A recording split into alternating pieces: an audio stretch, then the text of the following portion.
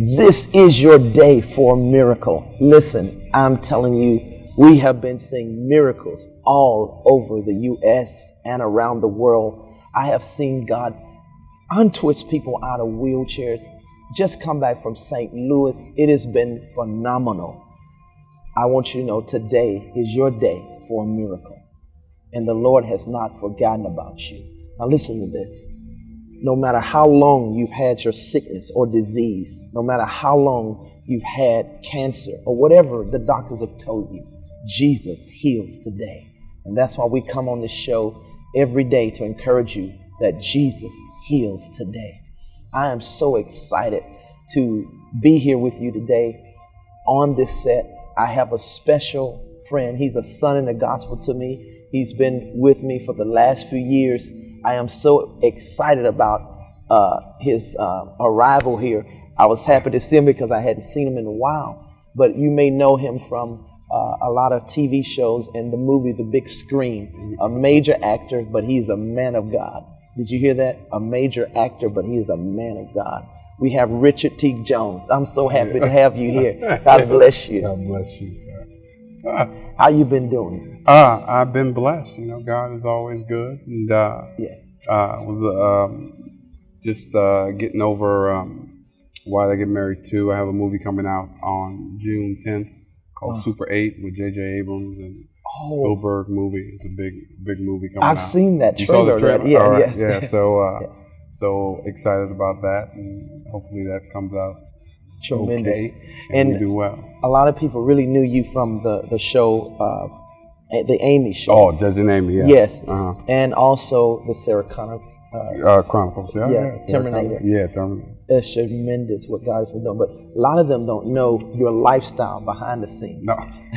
Because I've seen like in Why Did I Get Married, you play the criminal almost. Right. Or the bad The guy. bad guy. Yeah, Bad yeah. guy. But Yeah, they don't really know the real you. But I know you, and many other people knowing that you're a man of God and that you love God. Why don't you tell the people how, you know, your relationship with God? When it comes to God, He's everything. You know, God. Jesus appeared to me when I was I'm 39 now, so I was about 34 at the time. And He appeared to me and changed my life. I was actually doing just. Okay, you were doing Judging Amy. Yeah. And the Lord appeared to you at 34, around that time. Yeah. And that's when, because you told me how you were out there like other actors and you were backslidden. Yeah. But God brought you back. He brought me back. He prepared me, because I tell you, I did not like the show that I was on. I was on Judge and Amy, and I was having a hard time with it. I just didn't like my character and all that. And my character was a Christian, and you know, I was like, oh man, I was that guy. I was like, oh, I don't agree with him. And so I had so many difficulties with my character. And me and my wife were on the outs. I was about to leave my wife, leave my family. And God appears to me in my little apartment that I was renting out at the time, and told me to go back home, and showed me my blessing. You know, told me I've always blessed you, and you know, why have you forsaken me? You know, I really had my Paul of Damascus moment. You know, and just turned everything around for me. From that point on, the scales of my eyes were off. I picked up the Bible for the first time in my life and could read it like it was a Dr. Seuss book. It was just that simple. You know, for the first time, it was just like, wow, okay, so the dog chased the cat. He really started breaking things down to the simplicity, which I used to get like tired of reading the Bible. And now, all of a sudden, I couldn't get enough. And so he gave me this like supernatural desire just to get into the Word of God, to get into the written Word of God. And of course, being who I was like, oh, well, okay, well, I'll just do this alone, and, you know, maybe I'll find another wife. And God was like, no, I want you to be blessed in the blessing that I presented to you. Yes. So I went back home. My wife was there, waited for me with open arms. And Nancy, by the way, his wife is she's phenomenal. She's amazing. His wife. She's amazing. And my kids, they were there, and he started teaching me how to be a dad, how to be a father for the first time. Wow. Started showing me his nature through watching my kids, and how he loved me through watching my kids, and how I love my kids, and how patient he is with me as I watch my kids grow. And he taught me so many different things about our relationship by watching my relationship with the children. But this is amazing, because I remember when I met you in, what year was that? Out in California. Man. Yeah, it was 2000 and... It was after this time. Yeah, it had to be 2005. Yeah, 2005. Yeah. I know it was after this conversion. Oh, yeah, definitely. Yeah. And I mean, you were just... I mean, you were on fire. You were blazing. You still on fire now. Oh, yeah. But I mean, when you told me your testimony, I couldn't even tell you were the same person. Oh, it's just amazing. Well, thank you. Now I was a lot more amped.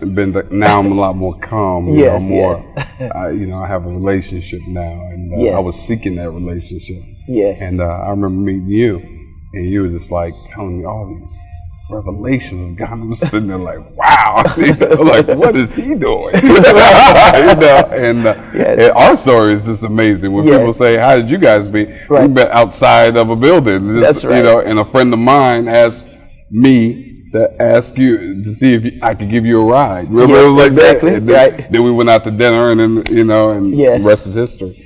But just the way God organized that and set that up, it was amazing. It was amazing. And we were talking about at that table the dreams of how God said he would visit Chicago. That's right. And that happened a year or two later, which you was a part of that. That's right. And it's amazing the journey that we've had. Yeah. But one of the main thrusts of my life in ministry has been the face-to-face relationship. Yeah. And one of the things that I've loved, like when I just come back from Korea, how people who are hungry, I know people who are hungry, because when I talk about this relationship, it grabs them. Yes. It takes them.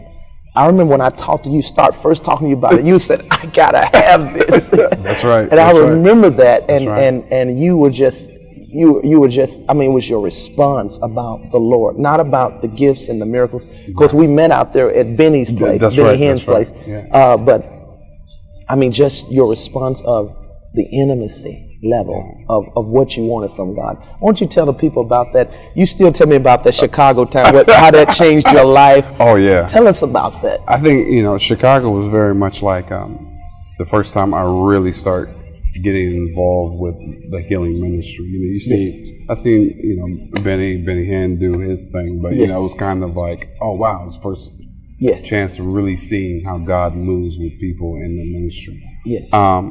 But I remember talking to you, and as I was really going after strong for the gifts, what I missed was something a little deeper, because I wanted the gifts, I wanted the proof that God and I had a relationship. But my mindset wasn't really on the relationship. But speaking to you, I remember you were just speaking about the relationship and about how you spend time with Jesus and the visitations with Jesus. And that just blew me away. And I remember saying, okay, I really don't want that. I want this. Because if you have this, that's a part of it. Exactly, that's a part of it. Yes. And then just the burning, just to be in his presence became so much more important. To hear his voice became so much more important. And to really understand that, there's a friendship available for me if I go for it. Yes. I think I had tears in my eyes when you told me, you said you stood in that Chicago service. You said you went back to your wife and told her something. What blew my mind. That's what you mean by what blew my mind. Yeah. So what blows my mind, I go, we go to the service. Right. In Chicago. In Chicago, in the move of God. People getting healed, people fall. But you come on stage and you pray for the whole church. But in the middle of your prayer, you say something, not even in the middle, the very beginning of the prayer. You say, Jesus, all I want you to do is to let the people know that we are friends. And it changed my life. I was just like, Well, and you have a healing ministry, and everybody's coming to get healed, right. And you was like, but all I want you to do, all I want them to leave here knowing is that we are friends. Wow. And I remember running home and telling my wife, I said, Nancy, I heard a prayer that I just never heard before. I mean, it was so just honest. It's like when my son, I have two sons, and I have a 9-year-old, and I have a 5-year-old, and when he wants to play with his big brother, he's just like, oh, Elijah, and then there's a point where he's just looking for his big brother to let everybody else know that he's my friend too, and he hugs him, and you see my little son just light up because his big brother is his big brother, and he really loves his big brother, and the way you said it was so childlike and so honest and so pure, and he was like, I just want them to know that we're friends. And I said, I want that. I always gravitate to that, and I was like, oh, I want that. And I remember getting home and just getting with God and getting in the prayer room and getting in that closet. And I saw your relationship. See, I've been walking with you for about 4 years. Yeah. You've been around the ministry. I've got a chance to see you. I've seen your relationship intensify with God. Wow. Now I'm talking about really intensify in depth from the time we first met up until now. Yeah. And you have no idea, when you told me that story about how you went home to your wife, I said, God, here's another one. I said, because how many Christians or real preachers do you really see they're hungry for the relationship? More than the gifts, more than the supernatural manifestation, more than the power. And God will give you that. Yeah. But who's really hungry for the intimacy? And that's the key. It changes the Bible for me. I started reading the Bible differently. Yeah. He just opened my eyes to how people were seeking that relationship with God. When you really look at Abraham, he really just wanted to spend time with Jesus. He wanted to spend time with the Lord. You know what I'm saying? And he was always trying to spend time with the Lord when you look at their relationship. And Moses just loved being in the presence of God. Yes. And that guy it would tear him apart when he had to go back down the mountain. Right. Had to leave the tent. Or when God told him, I'm going to send an angel. He said, I don't want no angel. Then I don't want to go. Exactly. Are you kidding me? If you don't come with us, we're not moving from here. And you sit there and say, wow, what was that like? He wasn't talking about, I want more rocks to hit so I can get the water out. Or more seas to split. Exactly. I want you. If you don't go, that's powerful. I don't want to go. Can you imagine that? Moses doing all these miraculous signs and wonders. Exactly. But his heart is, you gotta be with me. That's right. I want the relationship. That's right. That's right. That's right. Powerful. That's right. I believe in this generation, God is raising up with a clarion call, a whole new generation of preachers. This is what he told me, a whole new generation of men and women of God, where their cry is not just for revival. Their cry is not just for what God can do. Their cry is for him personally. And this is what America needs. This is what the world needs. The world needs the Lord personally. Most people don't even realize that they can meet Jesus personally. The church will tell them, listen, the Bible says, blessed is he that believe and have not seen. He's talking about Thomas. You got to read that in context. A person who didn't even believe he had risen from the dead. We're not talking about that. We're talking about intimacy. We're talking about a relationship with the Lord. And I'm telling you, it's for you today. I remember getting off the phone with you. Yes. And you had said, I think the Lord's going to come see you. Right. That's right. I don't know when, but I'm hearing it's going to be soon. Yes. And I said, okay. And I remember getting up there and getting to my little hotel room, and the presence just filled this room. And that night, I had a dream of him, of Jesus, and I was on his lap, and he was in a chair, like a real magnificent chair, not a throne, but a chair, and we were at a table. Wow. But I was on his lap. And we weren't speaking, but he was saying so much. You know, he was speaking to me, but not talking. See, that's We were like thinking. We were just thinking at each other. Yes. And I was just in awe. I didn't say much, but he was just looking at me. And in his look, he was telling me so much about who he was and who I am. And I remember waking up from, I mean, this was like a weekend of appearances. So you like, I mean, I could not see Jesus. Yeah. I remember that season you was in. You called me on the phone. You said he came to me. Oh yeah, I was so excited. I mean, he was coming to me like every time I blinked. Wow. You know, and I would have open visions. You know, even coming back from Redding, I had an open vision of him just in the middle of the highway. Wow. You know, and I would see the heavens open. He would open up the heavens, show me the mountains in heaven, and show me so much. Wow. But he had told me, he says, okay, you will move there before the beginning of next year. And our house is not on sale. This is not a good time to sell the house. It was a bad economy. Right. Real estate had dropped. This is after, you know, the market had crashed. And but I remember calling my wife and said, hey, God is telling us that we're going to move up to Redding for a season. Wow. And so put the house on the market. And how accurate God is it was December 20th. Wow. We did sell the house, but the house wasn't going to get into escrow until January 15th. Wow. And I was just like, oh, well, it's still the same, even though God said you will be here before the beginning of next year. Literally, December 24th, right before 23rd, they moved up the date that we closed on the 30th. So on the 30th, we moved to Redding. So the next day was New Year's Eve. I remember that. Yeah, it happened right on. We celebrated the new year. Wow. In a new place. That is and God amazing. just did so many things for our family, for my marriage. And then he taught me how to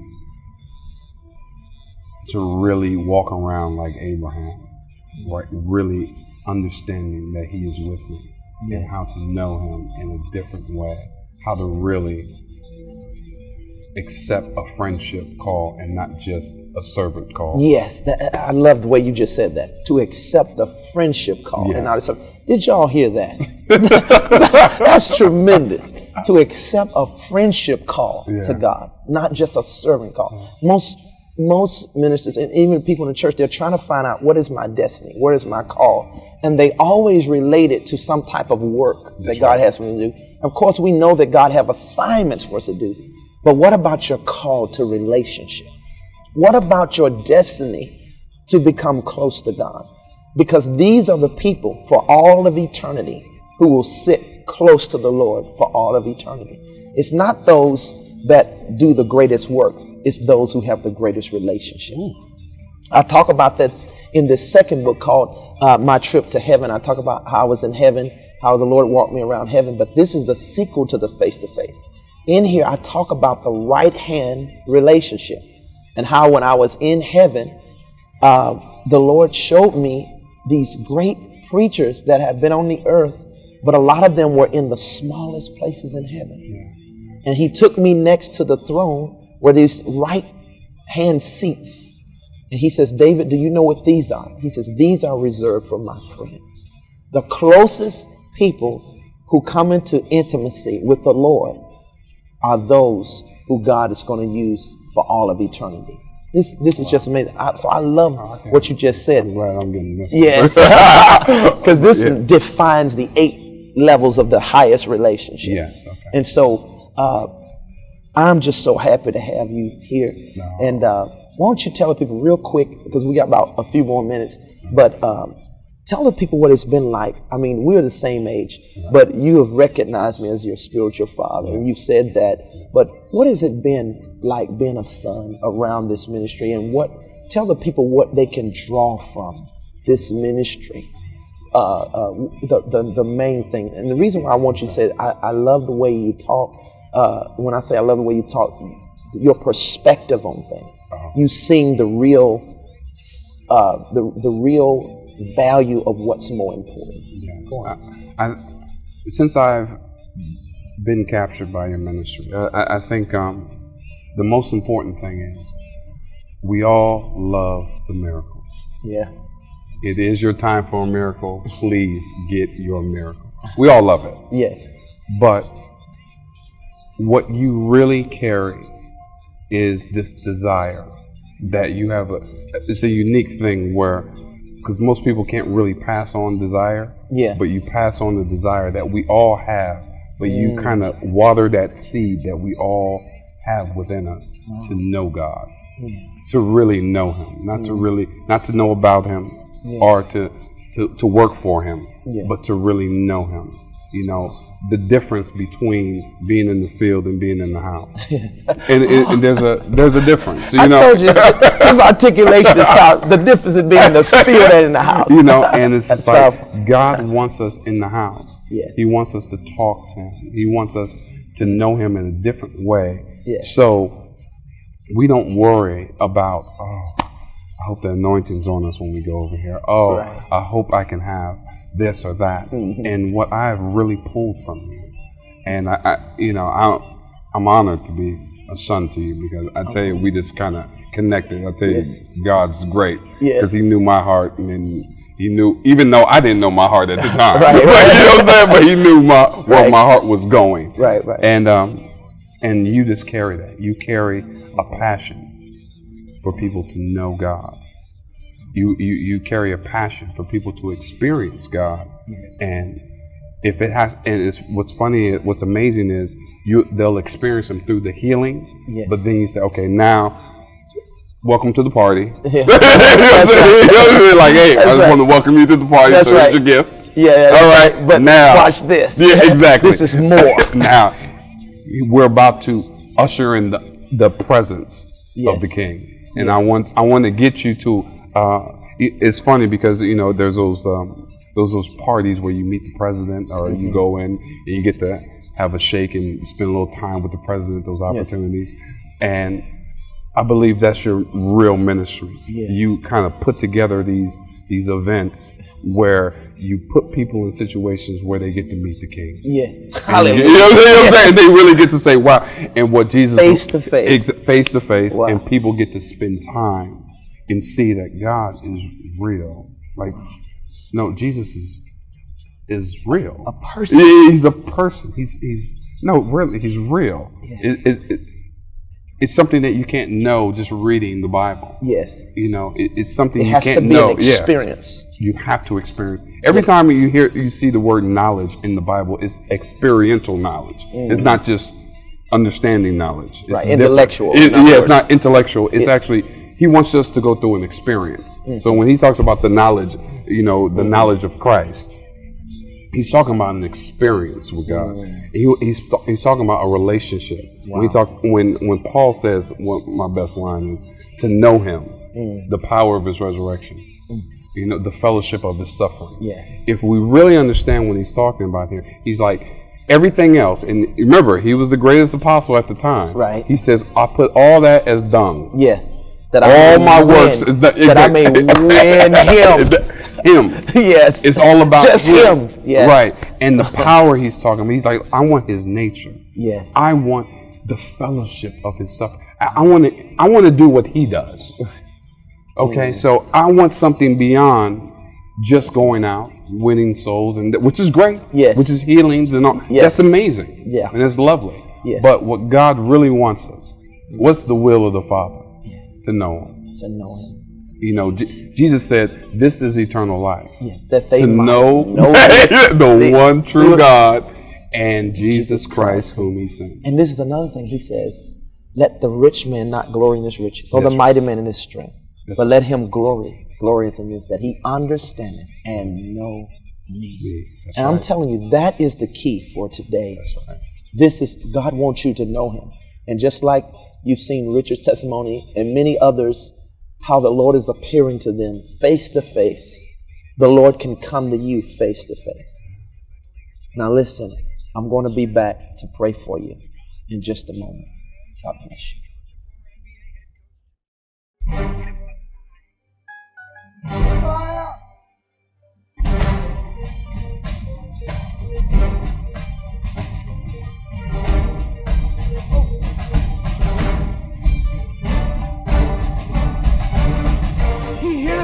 clearly talking. He's been deaf since his birth.